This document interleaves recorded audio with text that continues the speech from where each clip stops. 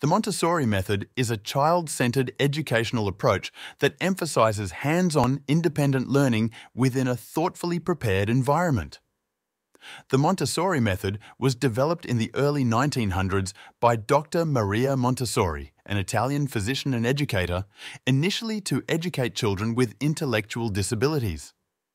Her success led to the method's application to mainstream education. In this video, we'll explore 5 key features of the Montessori method. Let's start with the common phrase we associate with this approach. It's child-centered.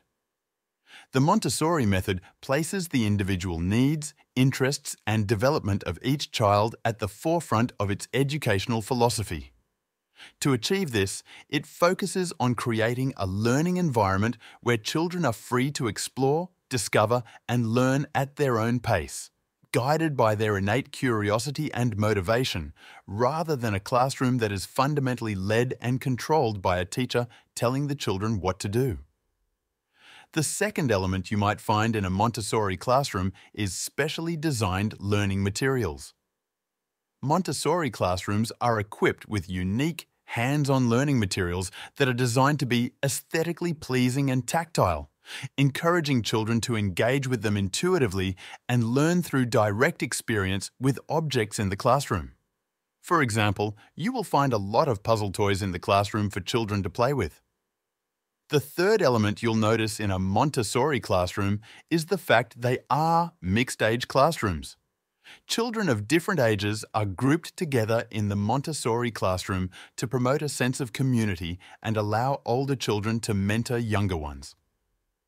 This mixed-age environment fosters social interaction, collaboration, and the development of leadership skills, as children learn from and teach each other. The fourth element is the focus on the teacher as a facilitator rather than a traditional instructor. The Montessori teacher's role is to observe each child, understand their individual learning styles and needs, and then provide appropriate resources and support to facilitate the child's own learning journey, rather than trying to force children to learn along a set curriculum path. Lastly, the Montessori classroom is characterized as a prepared environment. This means that the classroom is specifically designed to encourage independence, freedom within safety limits, and a sense of order. Each element in the room is purposefully placed to support the child's development and to provide opportunities for engaging, autonomous exploration and learning.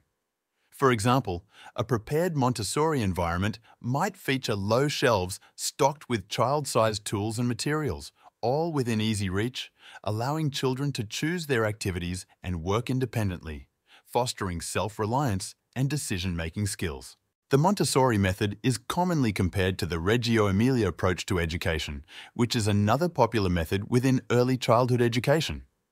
To understand the differences between the two, watch the video on the screen now.